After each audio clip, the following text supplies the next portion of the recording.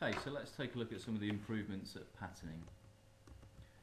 So firstly, what we've seen is greater consistency in how we do patterning at assembly level. We now have the same capabilities at the assembly level that we have at the part level. So if we just take a look here, we've now got pattern driven patterns, sketch driven patterns and curve driven patterns. So let's take a look at a couple of these. So firstly, we'll start with the curve driven pattern. So the first thing we need to do here is choose a curve to pattern along. We then need to specify the number of instances, and as you've seen in previous versions, we can link that to global variables if we want to. Spacing, we can also link to the same global variables from here, like so. Then all we need to do is choose a component that we want to pattern. So we can specify one of these items here, like so, and also another one to include in our pattern. Now just here we also have the ability to control where the reference point or which reference point is using. So if we specify the component origin here, we can then also use an alignment method and apply those tangent to the curve, giving us a much better placement for the type of pattern that we want to create. So very quickly there we've generated all those instances in our chain system. So once that's completed, I want to show you just another improvement which I mentioned earlier in the mirror component. We've now also seen that same visualization translated to patterns as well. So you'll always see the seed component in pink and then any instances of the pattern displayed in blue. Okay, so next if we take a look at our pattern driven component pattern, so if we start this tool, the component we want to pattern is that subassembly there. Our driving feature or component can be a pattern here as well. So with a couple of clicks we can very quickly get our whole subsystem created, like so. So hopefully what you'll see is that we've now reduced the amount of work required to create these type of patterns.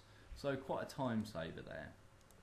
If I just open another file here, we'll take a look at some of the improvements at part level as well. So I don't know whether any of you will sort of have done this in the past, but here we've got a pattern displayed like so, and you'll see if we select that pattern that again here at part level the seed is shown in pink and instances in blue. If we edit this pattern and just increase the spacing such that we create multiple bodies within this file, in previous versions of SolidWorks it would keep one of the bodies only, and we wouldn't have any control over which body that was, and invariably it'd be the wrong one. In 2014 what we've seen now is an improvement to that behaviour. So if we create this pattern creating multiple bodies in our file, we now get the bodies to keep option, so we can choose to select which bodies we keep from a list of available bodies here. And if we say OK, what we end up there is exactly what we want to do. So a really nice improvement there to the part level patterning options. And if we just summarise what we've seen, so firstly we've seen some new types of patterns at assembly level: sketch driven, curve driven, pattern driven. We've also seen the improved visual feedback, and at part level we've seen support for patterns creating multiple bodies with the ability for us to select which bodies we want to keep. Okay, so we're going to run through some other functionality now. So we'll just take a look at this in addition here. So firstly we've seen the introduction of a warning notification. So if you're in an assembly and you create a sketch on a face or a plane of a part without editing it first, you will receive this warning message. So I think this is a really nice sort of improvement here, because it's something that's caught me out a few times. So hopefully what it will do is save wasted time and effort when you accidentally create that sketch at the top level. You do also have the ability to turn that warning off as well. We now support stick fonts, so if you are doing laser engraving, water jet cutting or CNC machining, we can now specify a stick font.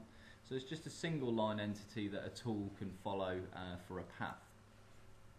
We've seen some improvements to the recent document functionality as well, so we can now open files from there with the same options that we have in the file open dialog box. So we can specify whether it's resolved, lightweight, We can also choose the configuration and a particular display state as well.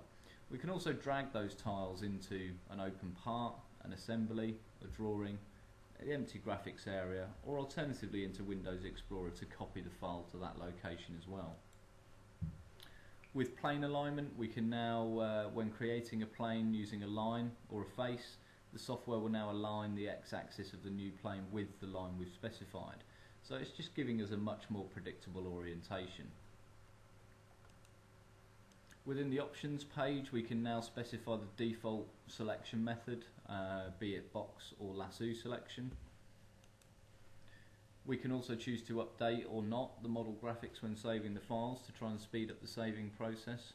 The scroll selected item to view for the feature manager design tree, and also whether or not we show the new history folder as well.